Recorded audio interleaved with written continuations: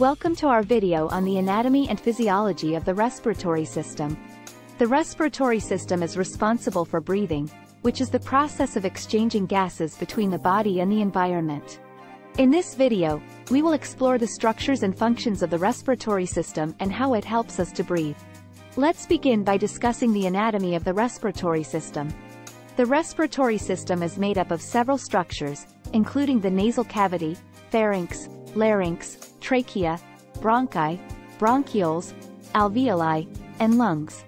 The nasal cavity is the entrance to the respiratory system and is lined with cilia and mucus-producing cells that help filter and moisten the air we breathe. From the nasal cavity, air travels to the pharynx, which is the area at the back of the throat that connects the nasal cavity to the larynx. The larynx, also known as the voice box, contains the vocal cords and helps to produce sound.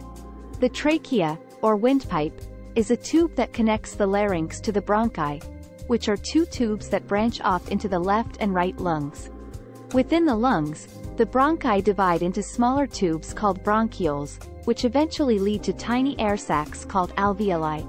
The alveoli are where the exchange of oxygen and carbon dioxide takes place between the lungs and the bloodstream. Also, the lungs are protected by the ribcage, which consists of the sternum, ribs, and thoracic vertebrae. Now, let's discuss the physiology of the respiratory system. Breathing is a complex process that involves both the respiratory and circulatory systems. When we inhale, air enters the lungs and oxygen is transferred to the bloodstream, which carries it to the cells in the body. At the same time, carbon dioxide is removed from the cells and transferred to the bloodstream, which carries it back to the lungs to be exhaled. The process of inhaling and exhaling is controlled by the diaphragm, a muscle located below the lungs. The diaphragm contracts and moves downward when we inhale, creating a vacuum that allows air to enter the lungs. When we exhale, the diaphragm relaxes and moves upward, pushing air out of the lungs.